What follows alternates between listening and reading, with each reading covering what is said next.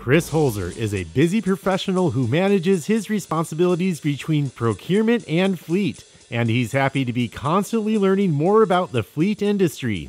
Where I see myself going further in my career is I think I have a lot more to learn in the fleet world. I've been in it about 2 years so far, so I know what I know so far, but I know what I want to know down the road. So the CAFM certification I think would be a positive step in that direction, but I don't think I'd ever be in a full-time fleet manager role, so still balancing the responsibilities between procurement and fleet will be an interesting challenge, but definitely learning more about fleet. What's been exciting about fleet is it's definitely been a different perspective. It's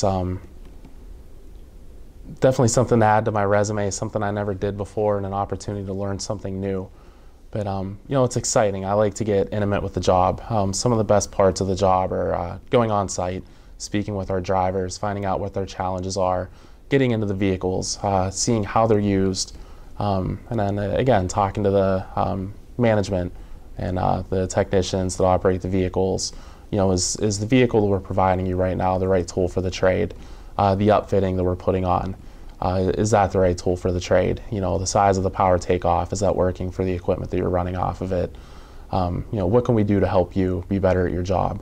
And that's probably the funnest part of the job, is actually getting out in the field and getting intimate with it, and not sitting behind the computer and sifting through paperwork and reports, but going out and seeing how it's applied and how we can get better at it.